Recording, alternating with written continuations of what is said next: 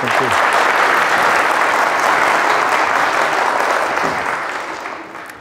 Okay, so the title of my talk is Effects and Resources, New Frontiers for Safe and Expressive Programming Languages. But you might ask, well, programming languages and research, what are the connections? Is there anything to research in programming languages, or do we just have to essentially invent a language and write a compiler? So, in fact, yes, there is a lot to research in programming languages, and the fundamental problem that we try to attack is complexity. Software, as we know, is complex since it models a complex world, and also since it changes all the time. Requirements change all the time, so we don't have decades to essentially write the perfect software. Software needs to be malleable, and that poses great problems for complexity, and the programming languages can help, not solve the problem will always be there, but at least tame it to some degree. And we have in particular, the community over the last decades has developed two strong methods to help tame complexity. One is functional programming, and the other is strong and static typing. So I was told that the audience is quite heterogeneous here, so I will not assume too much. I'll tell you from the basics. Let's start with functional programming. So what is functional programming? Functional programming focuses on transformations of immutable data instead of word-by-word mutations. If you think of a traditional program, then essentially you have variables, and then you have recipes, you have loops and conditionals, and you change the variables. So it all resembles a bit a von Neumann computer, where each variable is a word in the memory, and you update them, you overwrite them, and things like that. And in fact, that is good to understand the low-level mechanics, how things work, but it's really bad to abstract, to raise your level of abstractions. So functional programming is much better where you say you have immutable data, just like you have in mathematics.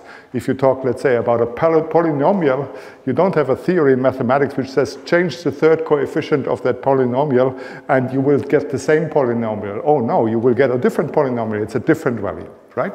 So functional programming is in that sense just like mathematics. The data are just values, they're immutable, and programming means we transform them. We create new data from other data. Why is that a promising and successful paradigm? Well, first, like I said, it's very close to the underlying theories. Like if you, let's say, linear algebra, you can translate that directly from a mathematics textbook. And also, we have found that it really helps to keep complexity in check by avoiding side channels. So a side channel is if a function computes something and then on the side it pokes memory and changes a little bit here and there. That's essentially an undocumented side effect, which gives you this action at a distance, which if you have many of these things become very complicated very quickly. So of course, these are sort of values that have been that existed for a very long time. So why has functional programming gained popularity in the last decade or so? And in fact, it has a lot to do with changing patterns of computations. So there's a dual challenge now. The first is concurrency and distribution. So our programs are not in a single computer anymore. They're all over the cloud or the internet, and they all interact with each other. And the second is that our hardware, even our single computers, don't have a single processor thread anymore. They're all massively parallel to get more performance, and we want to use this parallelism. But the problem is that if you combine parallel processing and mutable state, you get non-determinism. What do I mean by that? Well, if you see this program here, oops, sorry, let me go back. If you see the program here on the upper right, so you have two computations, they're prefixed with async, that means they should be able to be executed in parallel. So you have a variable, and one computation adds one to the variable, and the other computation multiplies the variable by 2. And in fact, that can give you a value, a final value of the variable, which can be 0, 1, or 2. You don't know what it is. It could be 0 in one run, and 2 in the next 100 runs, and 1 in the 101st run. You don't know what it is. And this sort of non-determinism is the nightmare of a software developer, because it means that you can never trust your program. You can never test your programs enough. And in fact, if you ship your program on your client side, the computer might have slightly different timing characteristics, and your program breaks on that side, whereas it worked perfectly on your side. That's the stuff nightmares are made from. Okay, so we can't roll back history. We can't say, let's do everything sequential, both for performance and because the cloud and the internet is a thing. So if we want to get back to deterministic processing, we need to avoid immutable state, because parallel processing in mutable state is this toxic recipe that gives us that. And avoid mutable state means programming functionally. So that's essentially the thing that gave functional programming a lot of impetus over the last decade to say, well, we really should try that, but then of course it has lots of other methodological advantages. So we can visualize this a little bit.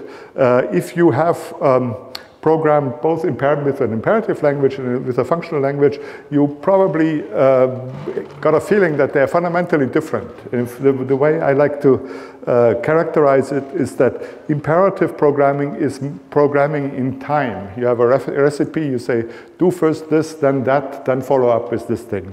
In functional programming, time is not relevant, really. It doesn't matter in what order you do these things. You can do them all in parallel, provided you have the right dependencies, or you can do that in any order you like. So it's much more like programming in space. Think Lego bricks. You do a basis with Lego bricks, and it doesn't matter in what order you pose them. And then you pose other things on the Lego bricks, and several people can collaborate on maybe building a beautiful cathedral with Lego bricks or with real building materials. So if we parallelize these things, then working in space is no problem at all. We can parallelize very easily. But working in time is a big problem, because now you have not only one time thread, you have multiple time threads, and they interact. They write and read to the same variables, which gives you this sort of non-determinism problem. The more threads you have, the harder things become. And then, of course, there are ways to tame that, to control that. There are monitors and semaphores and locks and all these things. But the problem with that approach is to do the right amount of these sort of mitigation strategies, you sort of first have to know where the problems are, where you could have these so-called race conditions, which cause the non-determinism. And that is sort of a very paranoid thinking. You have to think of what could the worst case be. And we humans, we are sort of more optimistic creatures by nature, most of us anyway. So we like building things. We like much less so sort of think of all the last bit that could possibly go wrong. That's why also I think functional programming is in the end more enjoyable than imperative programming when it comes to parallelism. So that was functional programming. What about the second recipe, strong types? So strong types give you essentially how do you say, a safety net that gives you a set of guardrails that prevent your program from doing bad things. So in a sense, you could say there are specifications, what your program does, that you add to the program, and these specifications can make illegal program states unrepresentable. That means you can't even write a program that could go into an illegal state. The type system, which is essentially a statically checked system, will tell you that that program is illegal. You will get an error at compile time when you write your program. So with functional programming and strong types, we've found that we can write or refactor large bodies of code with very, very high confidence. And there's a strong connection here to mathematics, to mathematical logic, that is called the Curry-Howard isomorphism. So the two gentlemen you see here on the picture is Curry on the left and Howard on the right. The isomorphism says that propositions in mathematical logic, so things you want to prove, they can be captured as types of your programs, and the proofs of these propositions are then the programs themselves. So the formula you see here has a program which is a small t, and the large T is a type, and on the left-hand side you have an environment called gamma, which is the assumptions that you have to type check the program. So this has very deep consequences. One consequence is we can use types to model the world, because types can be propositions, things that we know about the world. And we can use programs to mechanize proofs. So since a proof is just a program, we can compile the program and see whether it actually has this type. And we can use programs to specify and verify other programs. So that's some of the exciting parts of research that are in the field. Now let me come to Scala specifically. So Scala combines functional with object-oriented programming. The motto is it has functions for the logic and objects as modules. The history is it first developed at EPFL, close to that building that you see with the stairs. The Scala logo is derived from these stairs. It was first really meant as a research language to prove a point, namely that we can combine functional and object-oriented, and that the combination is actually practical. Then we proved the point very thoroughly, so far that adoption started 6 years later, quite seriously, with Twitter was one of the first big adopter of Scala. At the time, Twitter was a company with 25 engineers, so it wasn't that big, nowadays slightly less big company that we know. The success came very quickly, so what we then did was we took a step back and thoroughly researched the type systematic foundations in a calculus called DOT.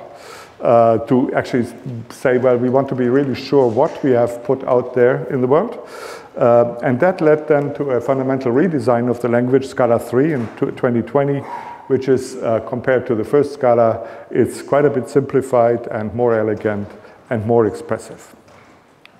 So Scala was created to demonstrate that combinations of functional and object-oriented programming could be practical. And by now, maybe that's quite common knowledge, because most languages are object-oriented and functional at the same time. But in 2004, that was not at all common knowledge. In fact, it was quite a sacrilege to claim that, because at that time, object-oriented programming was firmly in the domain of industry. Java, C++, Ruby are all object-oriented languages, and functional was really for the academics, for Haskell or Camel and Lisp. Nowadays, even some of these languages have more industrial traction than they have now, and what's more, almost all the big languages that you program, modern Java, Swift, Kotlin, Rust, are essentially combinations of functional programming and most often also object-oriented programming. Okay, so what is Scala? Now that I've told so far, let's see the code. So here you have a very simple Scala program. It's a class, rational, so it's a program for rational numbers. A rational number takes two arguments, the numerator and the denominator, which are these x and y parameters. The denominator must be greater than 0, which is this requires clause that you see here. And then we essentially define the numerator and denominator by normalizing with the greatest common divisor, as we know from mathematics. And then we can write operations plus and minus that give you new rational numbers with the formulas that you also know from mathematics. So plus is just essentially the usual combination of numerators and denominators of the two rational numbers. And then we also can override, that means redefine, the two-string method, which prints rational numbers nicely with the two parts and a slash between them. So what's important here is that this is functional and object-oriented at the same time. It's functional because there's not a single variable that I change. I have immutable data, which is a rational number, and my program, my methods like plus and star, they produce other immutable data from that data. So it's clearly functional, but it's also object-oriented because you see here a class. A class is essentially a template to describe the structure of objects. That's a very object-oriented construct. Okay, let's see some more code. Collections are always a favorite when you write programs with Scala. So here's a list, 1, 2, 3. I can filter the list. I give it a function which is a predicate, which says keep only the elements of that list for which the predicate is true. In our case, the predicate says if I take the number modulo 2, then the result must be 0, which is another way to say that the number must be even. So that gives me, that doesn't modify the list, it gives me a new list. In this case, a list consisting only of 2, the only even number in here. Here we have another popular method, map. So map applies an operation to every element of my list and creates a new list. So map xs.map plus 1 would give me the list 2, 3, 4. Here we have a slightly different variant. So I convert the list first to a set, and then I map to give me all squares of these things. So that gives me the set 149. That, just to show that I can use these things not just for lists, but also for many other collection types like sets or maps or arrays or vectors or iterators and so on. Essentially, they all have the same operations. And here we have another one which is called flat map, which is a variant of map where the argument gives me another collection. In this case, it gives me a collection which is a string, namely the string that consists of the digit that is my original digit, and then, well, you see it, it gives me 1 1s and 2 2s and 3 3s. So essentially, it gives me as many characters as the digit value. And I can, flat map essentially takes all these 3 strings and concatenates them. So it's like map plus concatenate. Okay, so that's what people do every day, and it comes very naturally when you do Scala or also other languages. Now what Scala also has, it has a convenient notation for these things, which are called for expressions. So for expressions are sort of like for loops in many programming languages, but they are functional. That means they yield a new value. They don't essentially mutate the global state. So what this for expression does is, or yields, I should say, is it lets x range from 1 to 2 and y from 0 to 1, and it gives you the pairs of all combinations of x's and y's. So you see, it gives you a vector of 1, 0, 1, 1, 2, 0, 2, 1. And these for expressions, they're actually not magic. They translate to what we've seen before, namely the maps and flat maps. At the bottom of the slide, you see the formulation in terms of flat map and map. So 1, 2, 3 gives me, oh sorry, that should be 2, gives me a range. Then I do a flat map on that. I pass a function to the flat map that takes another range and maps it. And finally, I get this x, y. So you see that, well, some people prefer map and flat map because they're very used to it. But for the rest of us, I guess the for expressions is easier to understand and reason about. So I've introduced for expressions because that's the next step then to say, well, these things actually work for things that are not collections, for other things. So here's something that we can also do. Now we have a for expression like the one we've seen before, but it works on futures, not on lists or vectors. So what a future is, it's an asynchronous, now we're getting to asynchronous and concurrent computation that gets run in parallel with our current code and at some point in the future delivers a result. And what the for expression does is essentially it launches the future, it launches the computation and says when the computation is done, take the value as x and continue. And then it launches the next future, takes the value as y and continues. So the for expressions are a nice way to essentially orchestrate these asynchronous computations. And if you are in functional programming, then of course this is all very well known to you because you know that this thing is a monad, which is the word that functional programmers like to use. So roughly speaking, any type that has a map and a flat map is a monad. You can use it as a monad, or almost. There's certain conditions, but let's not go into them. So that's the essence of monad, a core abstraction of functional programming. Good, so we talked about functional programming, but Scala really is a unifier. It's object-oriented and functional. And it's a unifier in another axis as well. You've seen it has really lightweight syntax. I guess it sort of looks like a Python with types to some degree. And it's very suitable for small scripts, single line programs in a REPL or notebooks or these sort of things. But at the same time, it actually scales. So the same things can do really, really big and important systems. So there are several code bases, over 10 million lines of code that are written 100% in Scala. And that is possible because it is both fast, it runs on the JVM and it's heavily optimized, and it's safe because it has strong static typing. Good, but I haven't talked about objects so far yet. So as functional programming gained in popularity, more and more people said, well, why do we still bother with objects? The future is functional. Objects are legacy. We want none of that.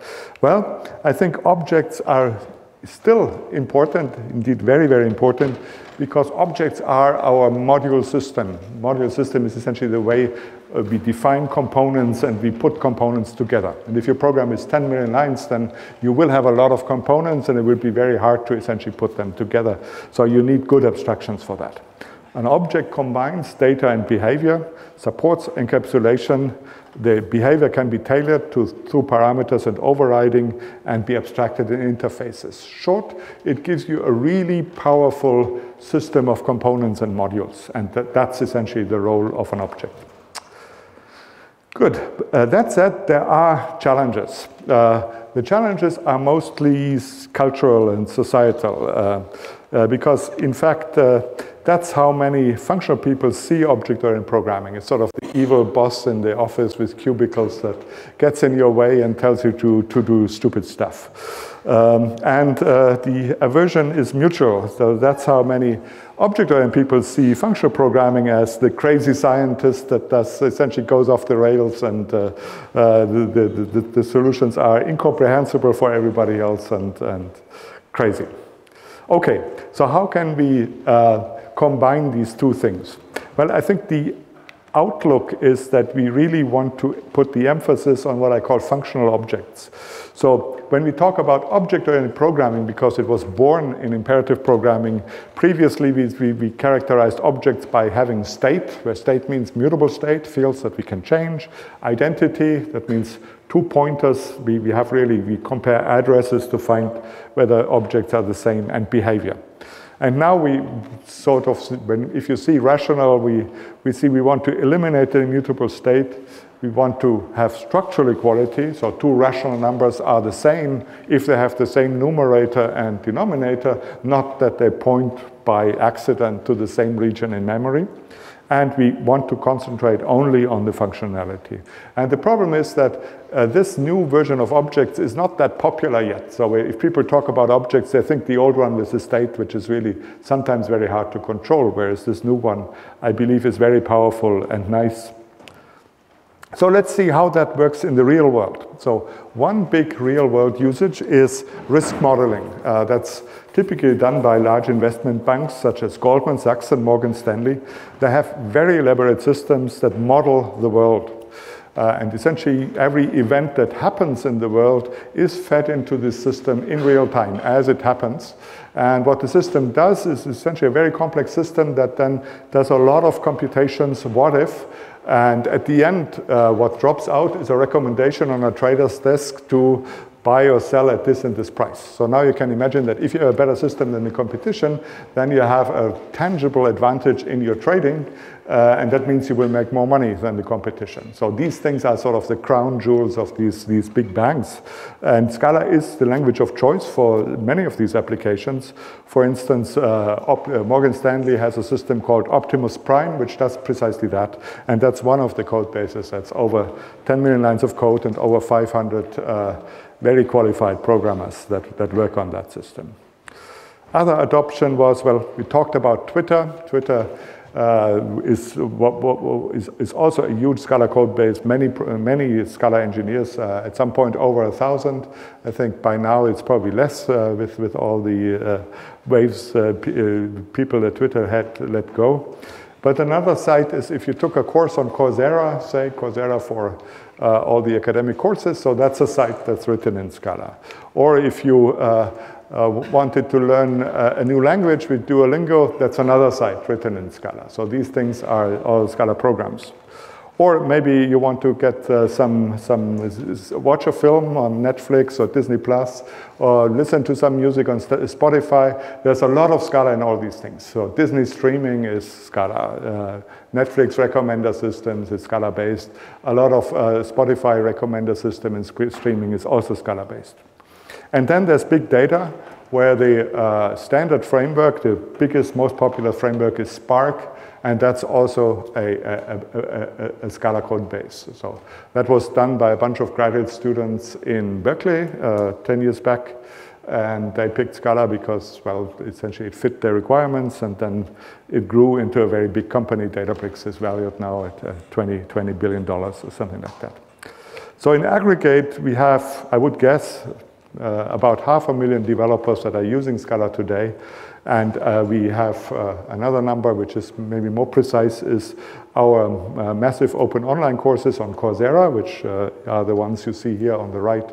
They got so far over 800,000 registrations. So that's people who at least, but of course, there are 4 courses, so some people take more than one course, but it gives you, lets you extrapolate a little bit in how many people at least got some decent exposure to Scala. Okay, but I was talking about new frontiers, so that's all sort of stuff we did so far. So what are the new frontiers? So for me, the one that I find the one where we can make a real difference is that to push the envelope, what we can do with types.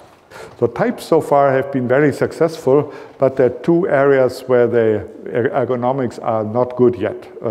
One is safe resource usage. So for instance, you want to allocate of things that are stack allocated, exist only for a certain time, or you can use it only once, or these sort of things. And the other is safe effects. I was saying functional programming, they shouldn't have side effects. That's true in the ideal case, but a lot of programs really need to have at least some side effects, where the answer is, well, first you should keep them only for the essentials, and then we really want to be able to type check these effects as well. There are solutions in Scala and also in other functional languages such as Haskell. They are called monadic effect frameworks. So they use this, basically in Scala, they use the 4 expressions that I've shown you to do not just futures, but essentially all sorts of effects. Not future is an effect where you say it's essentially a time effect that things happen later, but they combine other things in these futures. There are frameworks that are, one is called Zio of the popular ones, the other is called Cat's effect. They do provide solutions, but these solutions tend to be very challenging, in particular for newcomers. So newcomers see the code base and say, whoa, this is really complicated. And I can't disagree with that. And this is not just on the surface. So it's not just that we need to essentially smooth some syntactic things to make it nicer. The root of the problem here is really the fact that since these things are monad-based, and monads, they don't compose very well. We can't really plug them together very well. They're quite awkward to do that. And that leads to the complexity. So we have this complexity through effect typing, that we say monadic effect typing is a large source of complexity because fine-grained effects need very complicated design patterns. So what can we do? Well, we can essentially do what most of the industry does now and just says, don't bother with typing these things. So don't do effect typing, don't check your exceptions, no tracking of side effects, maybe have unsafe allocation patterns or use garbage collection everywhere. So that's what essentially, currently people are okay with this, but people always want to push further. They want to have safer programs. So there's a part of the community that is not happy with this state of effect. So the other solution would be to say coarser info, so don't track individual effects, just say it's pure, which means it's purely functional, no side effects, or it's impure, and then it can have arbitrary side effects. That's, for instance, what Zio does, and that's sort of more manageable, but it's still clunky, I think. Or third, research better effect systems, and that's what we're going to do. So there actually have been hundreds of papers about effects over the last 30 years. But the other part is that except for these monadic things, which I find actually quite clunky, there's simply no large adoption yet of these things. And the reason is because essentially all these effect systems, monad included, are just not ergonomic enough. They're too difficult to use for the benefits they provide. So the core insights behind our research is that we can express resources and effects as what I call capabilities. And we can, we should then track in types which capability a computation has access to, or we say which capabilities it retains. Okay, so let me explain that in a little bit more detail. So resources, what are resources? So for me, a resource is a value that's available only with certain restrictions. Restriction could be lifetime, so you can get access only up to a certain point and then you can't get it anymore. Or sharing, that means only one computation, one thread computation can access this thing at a time. Or quantity, that you say, well, maybe there can be only one instance of this and I can't duplicate it. So examples are variables, all your variables in memory, regions, file handles, channels, database, network connections, all these things are resources. I can't arbitrarily copy them, I can't share them arbitrarily. Bad things happen, for instance, if I want to write to a file after I have closed the file. So in that sense, a file is not a value where I can use all the operations at any time. There are restrictions. So what are effects then? Well, effects are all aspects of the computation other than the shapes of inputs and outputs that we want to track in types. So in functional programming, we have function types. We say they get the parameters of these types and the result is of that type. That's a shape of input and output.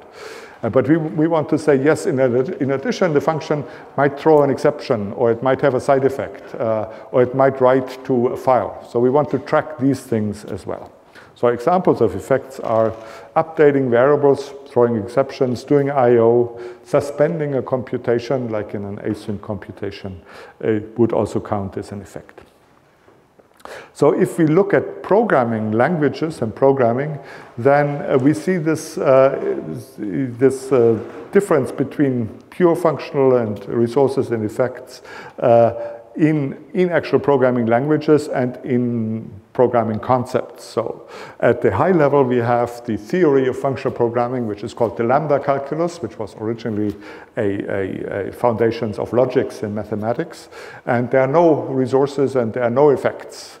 Every value that I have, I can use without restrictions as often as I want, as long as I want. And of course, all I can express are pure functions, no side effects allowed. But on the computers, actual computers that run these programs, essentially everything is a resource. Everything is finite in an actual computer, and everything is an effect. All a computer can do is change a little bit of memory, right? Or send a signal on a channel, on an output channel to the screen. Everything is an effect down here. But in our computational models, both of these things are absent. So that's reflected in programming languages. There are low-level languages like C and C++ that are very close to the hardware and where essentially everything is a resource. Even memory I have to manage, I have to do malloc and free and these sort of things. And everything is a statement which has a side effect that in the end changes some parts of the state. And then I have languages that follow much more the functional model. So probably the purest mainstream functional language is Haskell. Then there are others which are combine functions and objects and combine functions and variables, so that let you write effects, but that put the emphasis on functional programming. Those would be Scala or OCaml or Lisp or some others. And then there's sort of mainstream languages in between where you can do functional programming and you can do imperative programming. So some of them are Java or Swift or Go. So that's sort of the landscape of programming languages. But there's another dimension that I want to mention here, and that's if we have effects and resources, to what degree can we track them at compile time? And the answer is not much. So most of these languages are very much on the left axis here. That we say typically we don't do that.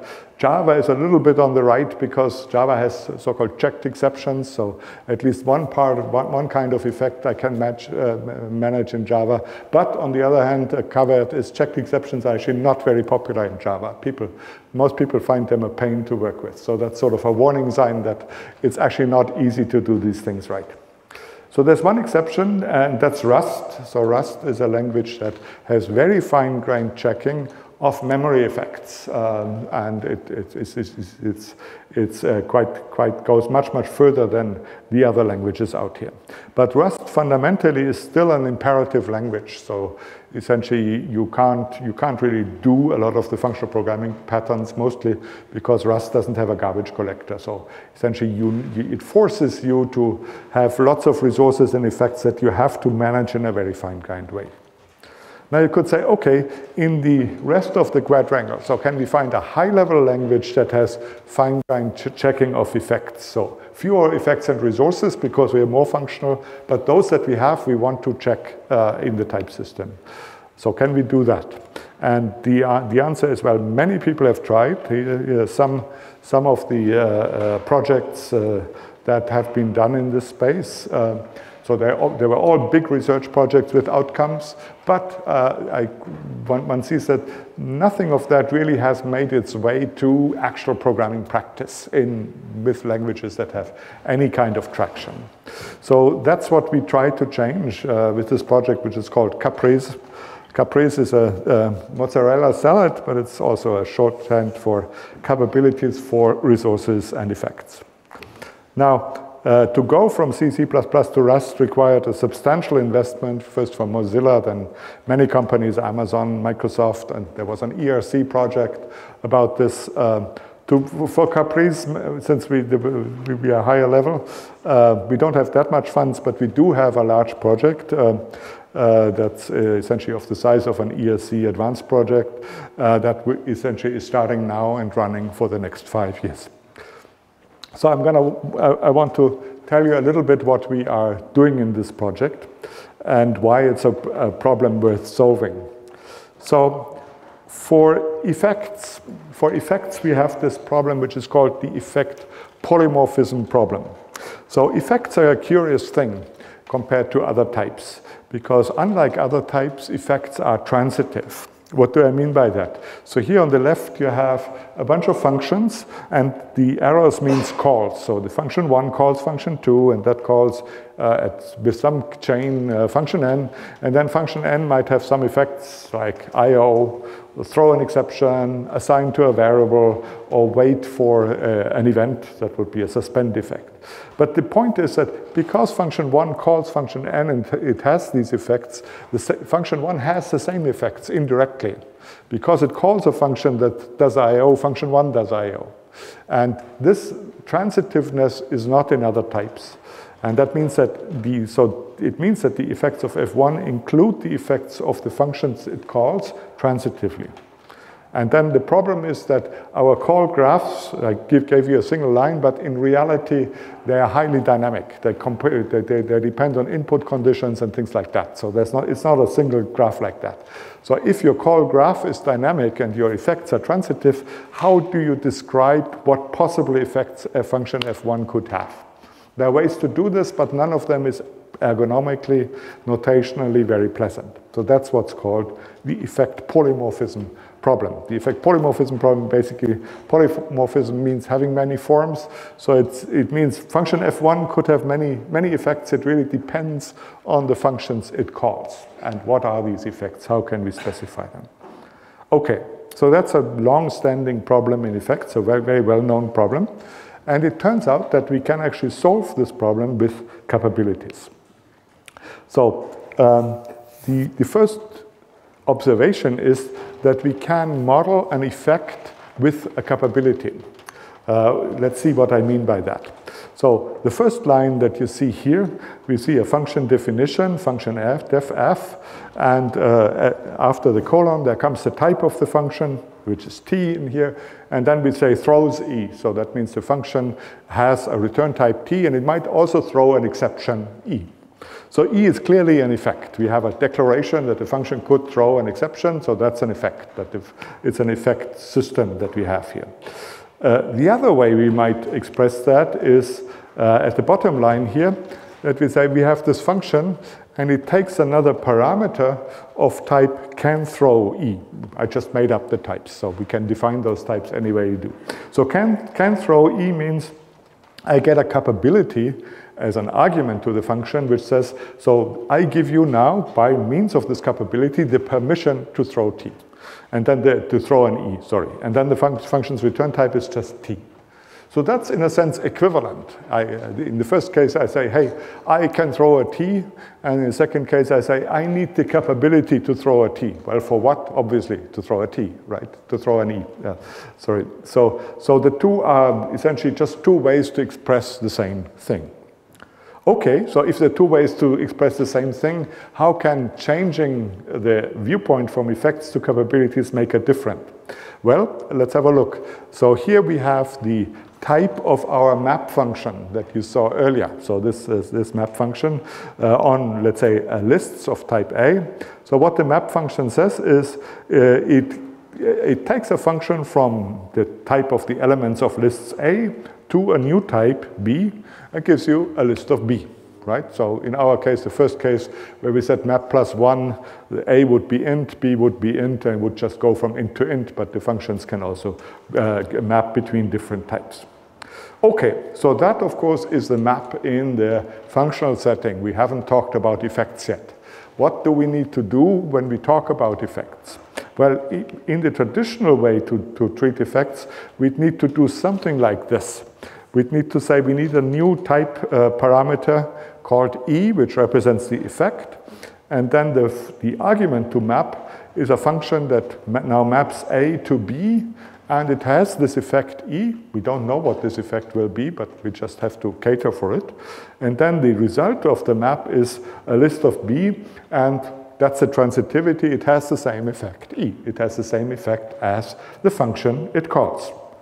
Okay, so this might look not so bad, but in practice it really is. So the problem is that in practice, map is a typical case for almost every function. In an object-oriented program, when I call a method of another object, I don't know what's behind that method. It is called dynamic dispatch or virtual calls.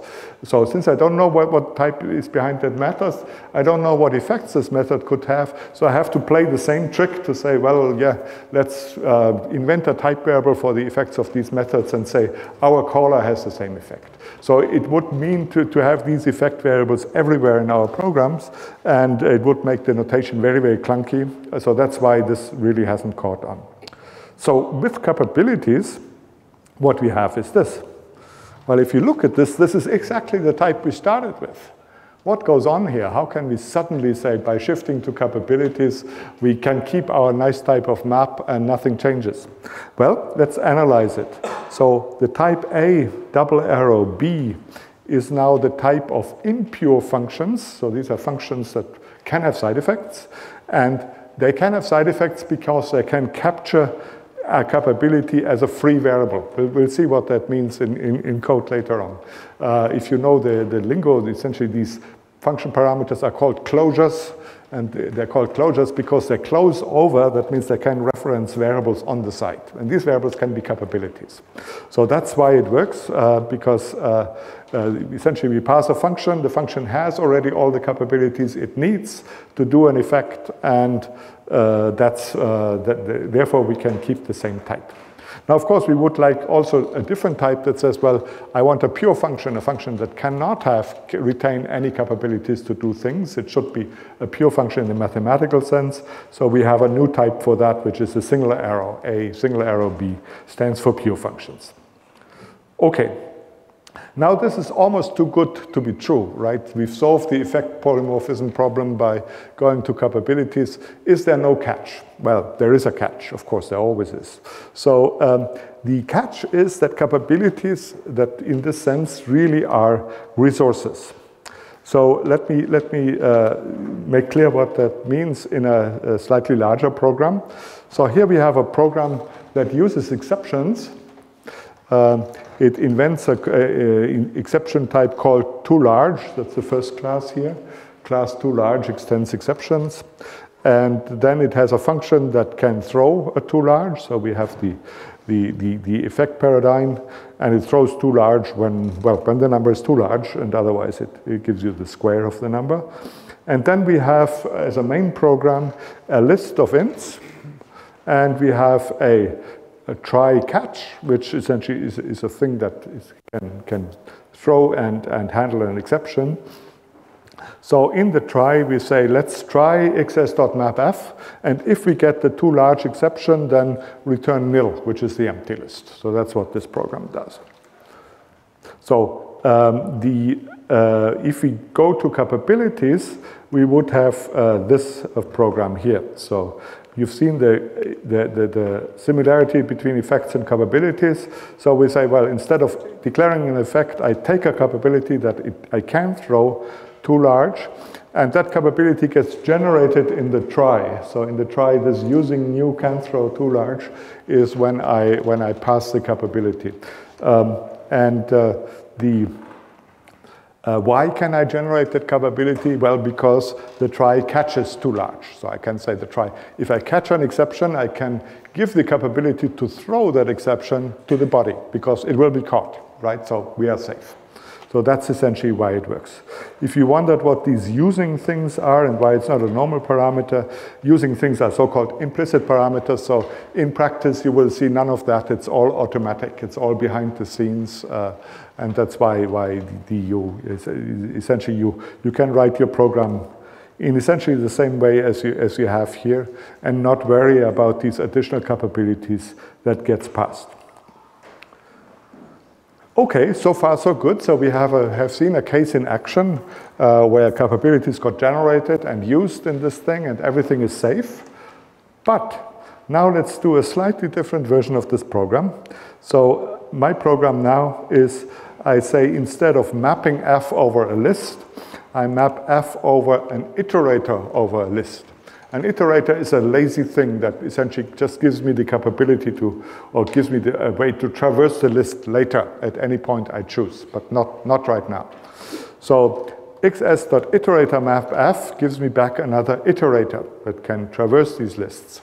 And the problem is that the function f will be applied when I call the next element of the iterator. So I say it.next means, okay, get me the next element of the iterator. Then the iterator will say, okay, it's f mapped over this list. So let me essentially apply f to the first element of the list. And if that's too large, then that f will throw an exception, right? Only then it's too late. I'm out of the try. There's nothing that catches my exception anymore. So we need to rule out a program like this statically. How can we do that? Well, the core idea is that we need to track in a type which capabilities can be captured by values of this type. That's a new thing that we have to keep track on. Okay, let me do a simpler example to get this more crisp and not use exception or things like that. So here we have a typical try with resources pattern in Scala. There's a convenience function called using log file, and it says I need an operation that gets a file output stream, something it can write to, and that gives me some type T back. And what the convenience method does, it creates a log file. That's this log file, the file output stream with name log. It runs the operation with its log file as argument, so that will write to the log file. It closes the log file, so that will flush it to memory, to disk, and it will return the result of the program. So that way I can add logging to any program. That's quite useful. But I have the same problem in a sense as before, because the problem is that the operation op might return a function that accesses log file after it is closed, somehow, with the same iterator trick. And that, of course, would lead then to a runtime crash because I can't write to a function after it is closed. So the the idea to handle this is that we can make file output string a capability like this. So the only thing that's changed here is the star instead of file output string. That's our current notation for making a thing a capability. And that would rule out the problematic use case that you see here, where you have xs.iterator map, and then we write to it. So that was the same thing as a delayed write, so we can't do that. And here at the bottom, you see the error message that you would currently get with our system. It's not great, but it's part of the project that we want to do is to actually improve these error messages. So that's part of the research, what we can do there. Okay. On the other hand, so our system should rule that out, and it does rule it out. On the other hand, this usage here is perfectly okay, and it should be accepted. So here we just take the f, we just run the operation on a list directly, and when we are done with the operation, then nothing remains. We don't access the file anymore. So this should be okay.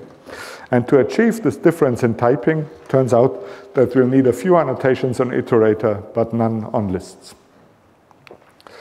Okay, so what's the system then that achieves this? So here are the basics of the system. The idea is that we introduce this idea of a capturing type and a capability, and the two essentially depend on each other recursively, mutually. So a capturing type is written of the form that you see here. So it has a set of capabilities and a type. So it consists of a type and a capture set of capabilities. And what the capture set does is it says values of the type can reference these capabilities. So what is a capability then? Well, a capability is just a reference to a parameter typically in your program or to a local variable in your program. And then you say, well, any reference to a variable or parameter? No, just those that have a non-empty capture set themselves. So it's recursive. So you say something is a capability because it has a capture set, and a capture set consists of further capabilities and a type. So that means that every capability gets its authority from some other more sweeping capability which it captures. And that means also that there must exist a root capability from which ultimately all others are derived, because otherwise it would never end. Every capability would need another more powerful capability to derive its authority. So what this is actually, interestingly enough, it's a type systematic description of the familiar and quite popular object capability model. So that model is very old, exists for 30, 40 years. It's used a lot in security, operating systems, things like that. But so far it was all dynamically typed. So this is the first essentially static typing of these things. Okay, I'm gonna go, the next part is a bit theoretical. I'm just give you a very quick overview over what this system would look like. So essentially the way we do these things, we formalize these things in programming languages, is we invent a mini language that expresses these things precisely, and otherwise that builds on essentially what is our standard substrate for research, which is the lambda calculus, essentially the foundation of functional programming. So you see a lambda here, so that's a function value, and X, Y is application. So then you say you have types, which are the things that you see here. We have function types, and we have a so-called top type, and both of these things are called shape types. And then a type is a shape type, so a shape plus possibly a capture set. And a capture set is just a set of references to variables, and variables are parameters of functions. So that's essentially the syntax that we work with. What we need then is we introduce a so-called subtyping and subcapturing relation on that syntax. So a subcapturing relation puts two capture sets in relation with each other. The first observation is that smaller capture sets lead to subtypes, types that are more specific, and pure types with empty capture sets are subtypes of capturing types. And then we have the sub-capturing relation, which says it's essentially subset plus this rule here, which is an inference rule that you typically have in type systems, where you say that if a variable is declared with a type S, a shape type S, and a capture set C, then the capture set that consists just of this variable subcaptures is more specific than the capture set C with which the variable is declared. So this is a very important rule because it says that derived capabilities, that's the X in this case, are more specific than original ones. So the C is the capabilities with which the X is declared. And then I can say, well, I can pass you just the X and not the other capabilities, and I get something more specific in that thing. Okay, in the interest of time, I think I'm going to skip some slides, so just give you a rough outline what it looks like. So what you then set up is a simple type system. I think the important part here is the part in gray underlined, because all the rest is completely standard. It's standard essentially, the way you would set up a type system for simply type lambda calculus. What you see here is basically what I want to drive home. The points in gray are pretty small. So they're fairly small changes that we need to do to a standard model to get at where we are.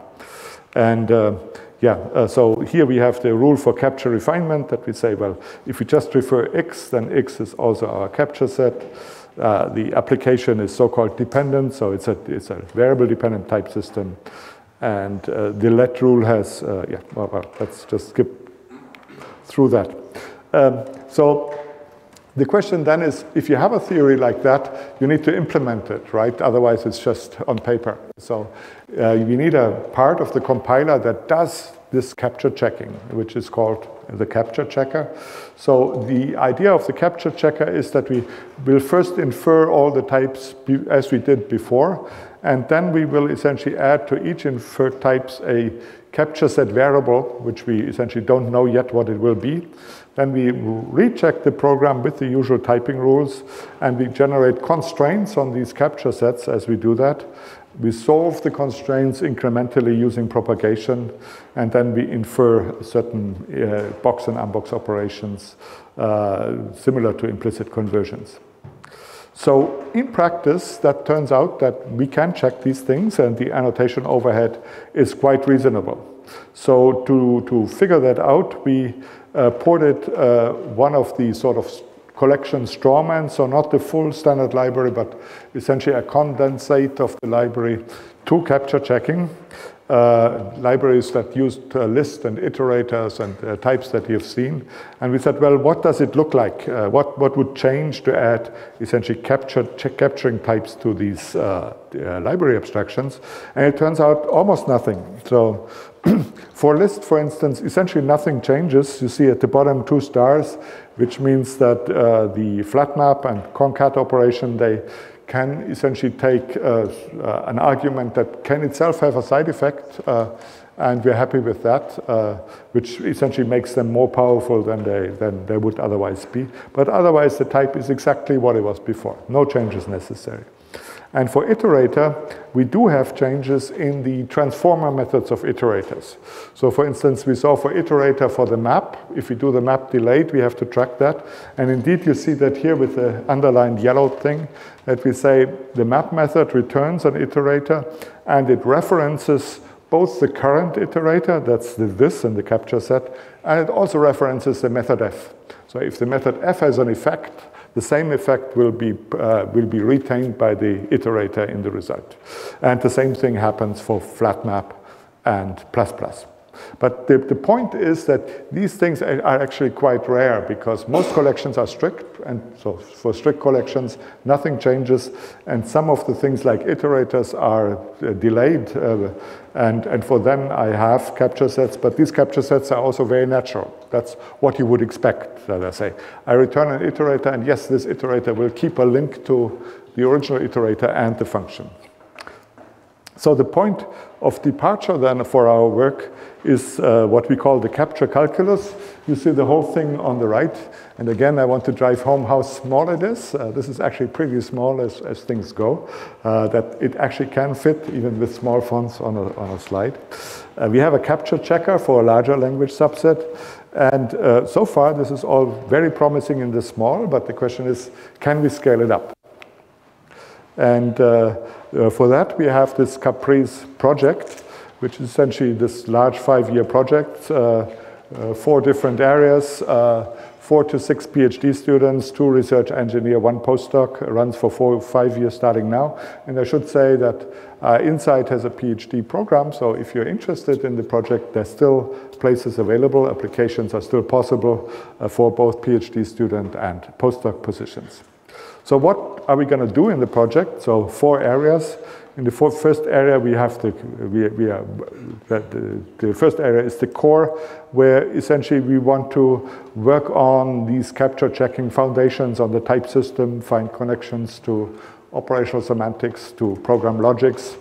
We want to extend the theory that I've shown you so far to other language constructs that are important in practice, in particular to the objects. And we want to investigate inference algorithms. So how can we infer types for these things? The second one is concrete effect domains. So we want to make capture checking expressive enough to express, in particular, safe memory systems. That's what Rust does, and concurrent runtimes.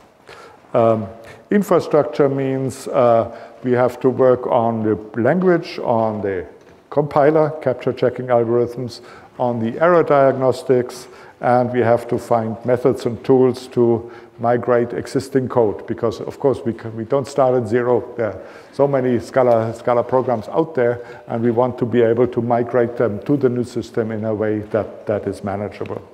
And finally, there are applications. So there are many possible applications. The one we want to look at is security, language-based security, efficient computing, so essentially large-scale, safe concurrent computing, distributed systems, and formal methods. So the outlook of the thing, if we are successful, which is not clear, it's a research project, the work, I believe, will solve several long-standing problems in programming.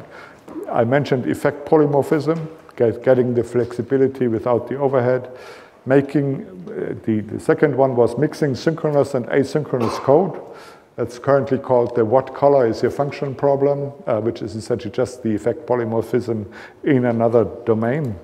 How to combine manual memory allocation and garbage collection is another problem that I believe can be solved by this work. And the fourth one is what's called fearless concurrency.